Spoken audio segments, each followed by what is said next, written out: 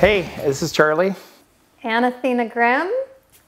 We're with the Raise Up podcast. Thank you for joining us. We hope that if you're looking at our podcast on one of the many podcast places that you can download, that you would also stop by our website and check out raiseupmindset.com. We're doing something a little bit different with our podcast now, and we're offering this Raise Up response sheet. So really what it is it's a nice little summary for those of you who are really busy and haven't got a chance to listen to the podcast of what was in that episode, and then also a practical response that you can have, that you can like take away from it and apply it to your own life. So you can get that by going to the website and signing up for our online email list, and we'll make sure that you get that with every episode that's released. So and we're on YouTube, Facebook, Instagram. So, I mean, these are all great platforms, and we'd like to really get the word out to a lot of other people. So if you can share it, like it, if you do like it and you want to share it and you think somebody else could really use this, I think we'd really appreciate that. And we would absolutely. The bigger audience we can get, I think the cooler it would be, because I think there's a lot of people struggling with different issues in politics and business and personal things that we could all help with. And I think this is a really cool platform to be able to put this on. So thank you. Yes, the answer is to be in community in almost every respect. It's the answer. So this episode, Charlie and I were wanting to dive into how do we balance all the other humans who have free will around us while we're operating our lives and our business. And many of us have been in situations where somebody created a rule that now has doubled airport fees, or there was something that happened within the city and now this is what we're dealing with. Or you've had team members who have made some decisions that now you have to navigate around. And so we're just gonna check in on that topic. That's a lot to talk about. I mean, there's a lot of different industries that really affects everything we do in our personal life and our business life. And, you know, it's our community, it's our work campus, it's a lot. It's our vendors and people we deal with, and the relationships, you know, and all of the things we've always talked about is relationship based, how we do things, how everything's relationship back here to our employees. So what's going on with them, for them having babies or buying homes, or something that's traumatically happened. They've lost a loved one and they need some time off, or they're trying to figure out things. So everything affects everything, the mood, the climate, the energy here. It's all one. It's true. And, you know, having core values in your business as the filter that you run your decisions through is probably one of the greater benefits that we have, because when we're faced with a choice and it doesn't align with our core values, then it's a really clear answer to that choice. And I would highly encourage that if you really haven't thought about the things that you stand for and get those written down, that you sometimes have to look at the contrast and go, what is it that I don't stand for? And then therefore, what's the opposite of that? And start getting some foundation underneath you, because it will set you in a place where you make one decision, and that one decision makes a bunch of little decisions that you never have to make. Because I like to use this example. I have a thing with movies. I don't watch movies with disqualifying titles. If it sounds like it's a horror movie, or it's gory, or it's like kind of off the rails a little bit, I like certain genres. And so I don't have to think about it. If the movie title is disqualifying, then there isn't any other decisions I need to make beyond that. I'm just not going to go watch it. Sometimes she's pleasantly surprised about something, you know, that something will be a little bit better than it was. It would have to be a testimony, a referral from someone else that would be like, no, you really do need to see that. Not me. So, you know, some of the things that are coming to mind and we've been talking about is really what's going on with our city here in Anchorage. And, you know, it's been such a great, living in Alaska is absolutely amazing. I mean, the frontier, everything we have here, but we've really had some decisions that I think our city has made in this last year or two that has just been really heart-wrenching, and that we've had some, and I know we're not the only ones. I think it's more than a year. I mean, I really think that COVID has really like shown everybody some things. I And agree. we can see a contrast between other cities in our state and the city that we live in now, and that's probably what makes it even more noticeable. It's like comparing it to other cities. Yeah, and we're not getting like, the people from, say Oregon going over to California or California going to Arizona. It's not just state line to state line. I mean, you really have to go through another country to get to us, here. to drive here at least. I mean, you could fly here, but I mean, this is not one of the places I would think that we'd see a lot of homeless people or our population growing in homeless. And I don't know if it's just a homeless thing, if it's just really there's other factors in it, drugs, whatever else it might be. And there's some truly people that just like to live in the outside that don't want to be structured in a four-wall place. And I don't understand those things. And I'm not a big coalition on it, but I can tell you that it has impacted our city in such a way that it's been tougher, and it's been the way we do business. And even setting up our new shop, we built this new property. I say we built it. We bought an existing property and we enhanced it. we enhanced it. But one of the biggest things we enhanced is the security division in here, because we have employees here 24 hours a day. We definitely wanted a great camera system. We definitely wanted a locking system. We wanted gates to shut down at certain times, open up at certain times, access where people would get into. And a huge expenditure to us, but it gave us peace of mind on it. Well, now you're having some homeless camps that are just half a block away from here, that it's blue tent cities, and it's happening just not to us, but it's happening to other people that we know that own businesses around town, or trying to create new hotels, or trying to have a pizzeria. I mean, Moose's Tooth is dealing with this huge problem. It's right down the street from their people. That their people are getting harassed, their employees, their guests, and people are just stealing pizzas right off the shelf. Or to-go items used to be a thing where you can go to section 32 and pick up your pizzas. Yeah. So when I say all this, this has been kind of disheartening, because we saw some video footage that just came out last night. And in fact, I was looking at this last night. Justin Creech, who's been on our podcast before, sent me this thing, and I was just shocked. And I sent it to a half a dozen people, and I'm thinking, this is our town. This is not somewhere that you've seen frequently homeless in San Francisco or Oakland or Portland, where all this stuff is going on in other cities. Like, this is hitting, I guess, more home for me, because I lived in California, and I lived in a beautiful place, Carmel, Monterey area, and I lived in the Bay Area when I was younger, and I didn't notice it as much. And before, it wasn't so blatant out there, but after the Ninth Circuit make it where you can put a tent anywhere and do this stuff, I believe everybody has rights. Everybody does, but there's got to be rights for the people that are doing things right too. And I really feel that we're not getting that, and I'm really, I'm shocked in where our assembly has gone these days. I'm shocked where some of this other stuff, because we used to have some people that were really into the politics of what the people wanted. And now I feel like we have some people that are just there, it's their agenda, and they feel like that's where they want to go. And I am not a politician person by any means. I am not there, but I do believe in backing some different things. And when you're talking about backing what you believe and writing these things down, I don't believe in the same things I probably believed in 10 years ago or 5 years ago. I think that as we evolve, things happen a little bit differently. And so if you write them down and you understand what you were really for then, you might change your perspective of a charity or somebody else that you're believing into. But when it's affecting our employees, or cars getting broken into, or things that we're having, and theft at our rampage right now, and there's really no consequences, and our poor police officers and our EMS people and the hospitals and everybody else has this huge outpour of all this downfall coming down on them, it is a serious thing. And I feel like I never wanted to be the person that was involved. And I don't even tell you how many people say you should get in politics. I'm like, oh, hell no. This is not my genre. But I'm a great backseat person to help trying to get people elected. You want to be a laws. cheerleader. You don't want to. I never want to be a cheerleader. I never want to be a cheerleader. Okay, I never want to be a pom-pom. But I definitely want to be a backer. I want to be a supporter in different things that I feel like it's great and right for our city. And I really feel like right now that we are lacking some severe leadership in our city. And I'm hoping that some of these leaders that we have are involved really get with the business community, because we are part of the backbone of that, which is creating jobs, which is creating homes, which is creating paying the taxes and paying things that are in here. I mean, residential taxes is huge. And I know they want to put a 3% tax up right now. I'm not opposed to a tax in our city, because I think we need the resources. I'm just opposed to where all the money's going now.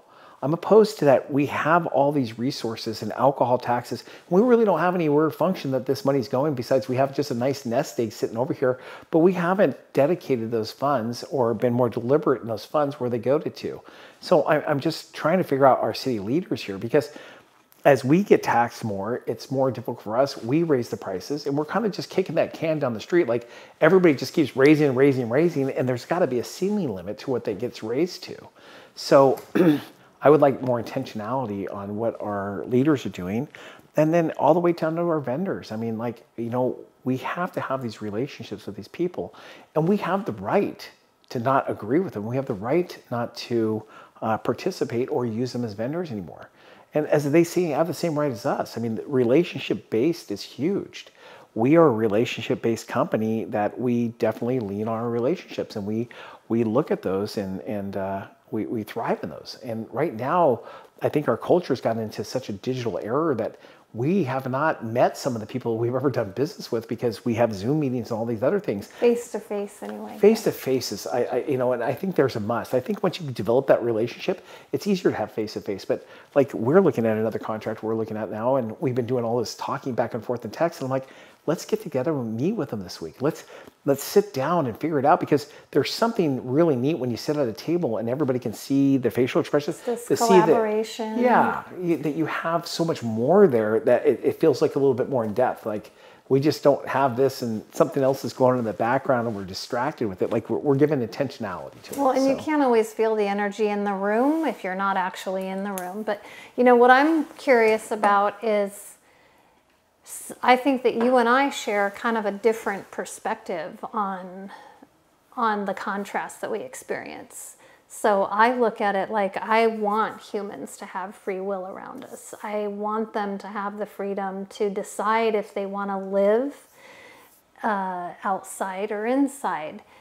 However, there does need to be some safety guardrails, and it's almost like there are some situations that have occurred that it's like there's these adolescents that are kind of running amok through the city. It kind of looks like if some young person that didn't really have mentorship or adult supervision, and they just got to do whatever they wanted, a lot like if you have children and you have a whole bag of candy and the little kid sees the candy, they're going to roll for it and eat all the candy. And I see that there is this theme of, there is a muck that's getting ran and people are getting really hurt. It's not just that there's some stuff that's getting stolen, like, people are being killed in these situations. And now it's serious. It's so serious. And so then what's the balance that we strike as business owners? Because we have options. We can move our business out of the city. Sure. We could sell the business. We could move out of the city as our personal houses too. I mean, we used to think the Valley was kind of an interesting place because there was a lot of crazy stuff that happened in the Valley. But I mean, we have a lake home in the Valley, and we tend to think it's a little safer out there sometimes in our own city now, Anchorage, which I never used to think that way. Well, and there's another place here too, is if our values don't align with the direction of the leadership, I mean, in almost every respect, if you work for somebody or if you're doing business with somebody and they don't align with your values, then you tend to not want to hang out with them so much, or it's just like you don't feel like you have a lot in common, and so you don't really feel that welcome camaraderie that you would otherwise have. And I feel like that's kind of how we're feeling here in the city. It may not be obvious to other people that maybe are just visiting, but to be here, we're kind of feeling like we're not wanted here. Like, our voice doesn't matter. The contribution that we make to the airport and the community and what we're doing here with BAC matters less than maybe what we thought. Well, you even think of it on the EMS side. Now we run a private ambulance company here too, and we're dealing with some of the aftermath of what's happening for patient transports for interfacility hospitals and the life flights that come in and things like that too. Yeah, we're seeing that. We are seeing a huge impact, and it is. And I I will try to get behind and support any person. There's always going to be a person that I would like to see that would be elected. But even some of the other people have been elected that we are not over joyful for, if they're doing good work and they come in and do a good job, they're who we have for the next 3 to 4 years. So I'd rather make it good and work with them. Keep the positive energy. Keep the positive energy. Focusing on what we have in common. But they have to listen to us. And just because we don't agree on the same political views on that stuff, they're still supposed to be serving us as the public. Not just the people that voted for them, but the rest of the public too. And I think that's where our you know, you go back to the Dick Traneys and the people that used to be in the assembly, those guys really, like good or bad, they told you how it was. Like, this is the right thing to do. And I really feel, and it's not, I don't think they think they're not doing the right thing, because you and I had this conversation last night. I think they truly think they're doing the job of what they think they should be doing, but I don't think they're talking to some of the other people that are really like, hey, I can care if you're Republican, if you're Democratic, or you're a neutral person, independent, neutral, whatever it is. Do the right thing. And I always like, and I'm going to use a phrase from Doug Schrage. He's our fire chief here in Anchorage, and he was, you know, when I was down at Gerbit Fire Department, he was a chief to, you know, everybody looked at him as a chief, and he got great integrity and everything like that. If you're doing the right thing, it's the right thing. If it's customer service, he had like 3 or 4 benchmarks on this whole thing. It's legal. It's not illegal. You can do it, and you don't need my permission. I will always back you. And I've always took that to heart. I've even emailed him asking for the phrase, and I should have it written down a little bit more. I think it was something like, if it's legal, the right thing ethical, for the team, customer service, there was 5 things total. But I look at that as what we try to do for our business too. Is, you know, those are all things that our team doesn't have to ask us to do. Yeah. I look at that in the values, and I really look at that in our assembly, and I look at our leadership as mayors, things like this. I liked Bronson. I was a Bronson supporter. I was a Mike Robbins supporter before that. Bronson won. We switched teams over to it because I aligned with their values a little bit more. Our new mayor, I've never met her personally. I know where she stood before, but some of the decisions she's making off the bat, what's going on with our city, I'm struggling with right now. Concerns. I have some serious concerns, and I have concerns for our city and our have there. And it's not like she's reaching out to the different community members here in town that's saying, hey, what is your guys' take on this? I mean, I know we have 250 employees. We're not a smaller company. We're a medium-sized company now. And I would wish that she would listen to some of the things that we have, some of our community leaders in this town, and the same with our assembly. I have no beefs with them personally by any means. I don't have anything associated with them. I don't hang out with those people. And maybe that's a little bit on my part. Maybe I should be trying to get more in front of them and saying, hey, as a community leader in town, this is my voice of opinion. Maybe it makes a difference. I just want them to realize that our town is not getting any better. And when I say that, it's a beautiful place to visit. We love our tourism in Alaska, but we can do better. We can be a better town. We could be doing a much better job, and we can get all politics aside and do the right thing. And I think that's what we're looking for. And the same thing we're looking for in our employees. You know, don't shortchange somebody. Don't do it. Do the right thing. You know, what the right thing is sometimes is not always the easiest thing. Yeah, and you know, where I come from in that place is people's actions tell you a story. And their words are one thing and their actions are another. And I tend to not want to convince people to do the right thing. They're in a place in their life where, and when I say the right thing, I'm not necessarily saying that I know everything and that my opinion is always right, because I'm open to receiving new information that would perhaps I would change my mind. There's been 1,000 things that I thought I was aligned in this area, and I changed my mind about. And you know, Charlie kind of makes a joke. You were awakened on some different things. Yeah, well, you know, Charlie will joke sometimes where he's been like married to several different women over these last 27 years. Only one woman, but lots of. But she's changed throughout her. Yeah, and so I think that there's this room for curiosity and understanding that you have to take a step forward in. But I'm also not working to get people to go to an event that they really don't want to go to.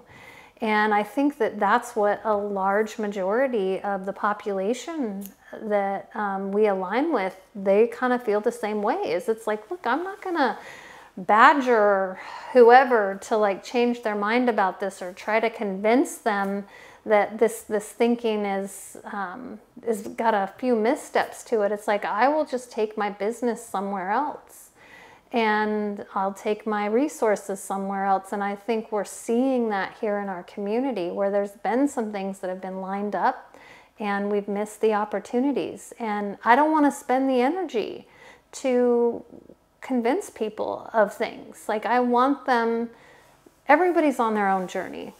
And we need contrast in our life in order to really know how great we have it. And what I mean by that is that we don't know that the light is so bright if we haven't seen the darkness before. And there's things that some people think are just absolutely the country's going to hell in a handbasket, but it's like, I want to look for the gift that we're going to receive in this season. And I'm less compelled to get into the middle of the things that other people are getting into the middle of, because it's extra momentum towards the wrong side. Or the wrong energy. Yeah, it's wrong energy. And you can feel it. You know that you feel resistance when you step into a certain scenario or a conversation or whatever. And it's like, why would you want to live in that? I don't. And so I feel Charlie has this desire to want to not stand by and let it happen on his watch. And I'm like, but everybody gets to be who they want to be. And everybody gets to be what they want to be, as long as it doesn't really outweigh affect all the other people. Like, we have I'm talking about the homeless because I think that's one of the things that we've talked about mostly lately is what's going on with it. They're not bad people. They're just in a bad situation. Whatever else is happening, and we don't have a solution for the problem. But the solution shouldn't come just on us. It should come on us as a community, but we should make the right decisions. And the 1.5 percentile of what the homeless community is shouldn't have to. Yeah, is running the population of 98.5% of the population here. So why is that the deciding factor of everything that we're doing right now and the resources it's taking? The resource that we're giving out right now for that 98.5% of the people, the tax people are paying for that. The people that are buying homes, we're investing in properties. We're up to like 10 properties now. So we are the people paying for those things. So as a person that's helping finance the city and the resources and what's going on here, we should have some say in what's going on. And I appreciate the 1.5% that probably don't have some of the resources that we do too, but there should be some things and definitely some help given to them. We just need our leaders to be able to look at this and say, this is, hearing some of the podcasts of what was going on with this other one that was going on here, and hearing, some of our assembly members saying, well, this is not really the problem. This is the problem. And I'm thinking to myself, from outside in, I don't see this whatsoever. You guys are like really off our basis. And if you guys can't figure it out, bring some people that can. Putting portable toilets all over the town is not the issue. It's not the problem. Yes, we have some defecation going on, but what's the real root cause? Let's not put a Band-Aid on it. Let's fix the gashing wound. Right. And we have a really gashing wound right now, and a Band-Aid's not going to really do a lot for it. Our hospitals, we talked about this with the hospitals just the other day. We need more help with hospitals here in town. If it means their campuses are growing out, we have bigger ER rooms or whatever else is going on. If we have campuses on the north side of town, midtown, and Southland, I don't care who does it. Somebody just make it happen. Don't argue who's going to do it and who gets to be able to put their facility up. Let's do what's good for the people. And that's what I'm looking for. It's like, let's do the right things in this town that makes sense for the right things. That are lifting up our community and not tearing it down. Yeah.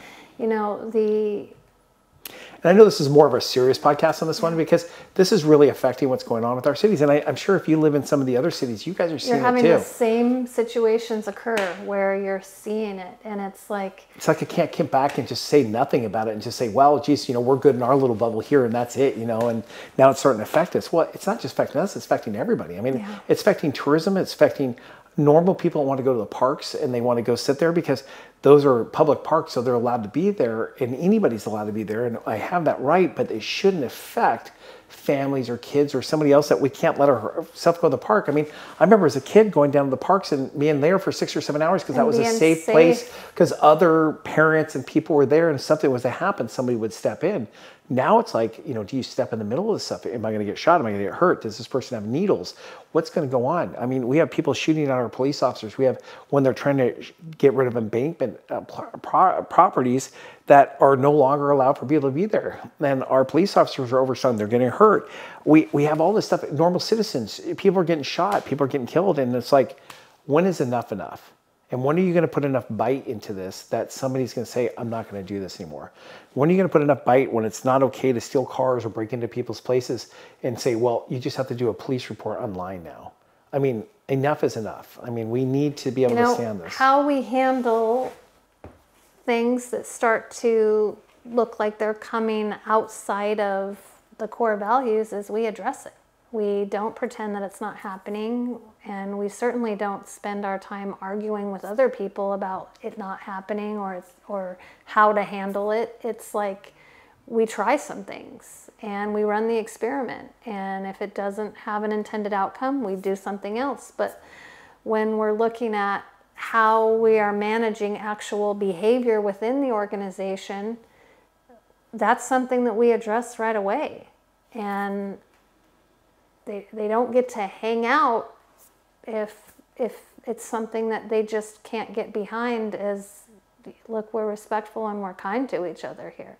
And we don't do things that would otherwise suggest that we're not respectful and kind. And that's where I think the missing piece is with the homeless situation, is that there's been a lack of support around like putting up some boundaries. And I think it all leads into what party you're sitting into. And I want them to realize that this is not a party issue. This is a real issue. Yeah. I don't care if you're a Democrat, an Independent, or a Republican. This is our community. This is our community. Issues. You can still have your beliefs on what things are going to happen and what's going to go on, but do the right thing. And if the right thing means that you have to bend a little bit on where your party sits at, then do that. You know, come to a decision that's going to be the best for the whole of the people.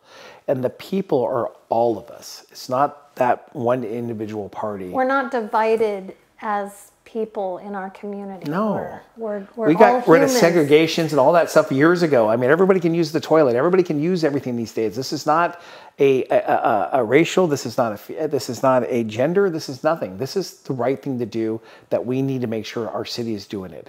And if it's getting these people help, if it's just finding a shelter for them, if it's finding a place that somebody else has come up with and it does it, maybe it's a temporary thing, maybe it works for a time.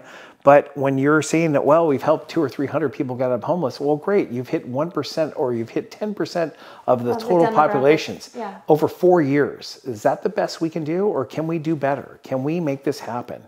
And if you need to get some leaders involved, I mean, you have the tons of people that are volunteered through massive different companies here and corporations in town that have they have started a homeless coalition, all these other people. But if you're not using them, not willing to listen, it's a waste of our time too, because if we're not going to be seen or heard, or if you're not really wanting our information from us, then we have other things that we can do with our time. But if you're taking us seriously and you're taking things seriously in a way that we can make a difference and we see it, we want to be all in. We want to help with it. But you have to take some of the advice from the people, and you have to listen to... It's either that or it's step out of the way and let the community handle the situation. Or step out of the way and step off your position. And I think that there are so many brilliant people that we know that would absolutely come with an open heart to start really problem solving and not just allowing the situation to grow, but it's really going to take people coming together in a space where it's safe and that you're going to be respected and there isn't going to be any arguing or talking over or retaliation. And I mean, we're adults here, and that's what we're looking for, is to just be able to coexist all of us. And there will be some people that absolutely want to live outside. Well, then what does that mean? Because, I mean, I remember growing up in this town, you couldn't camp in certain places. Well, Camping was restricted to the campgrounds, and there are campgrounds within our city. And you weren't allowed to camp on the city hall steps. And you or weren't, the city street or anything else like that.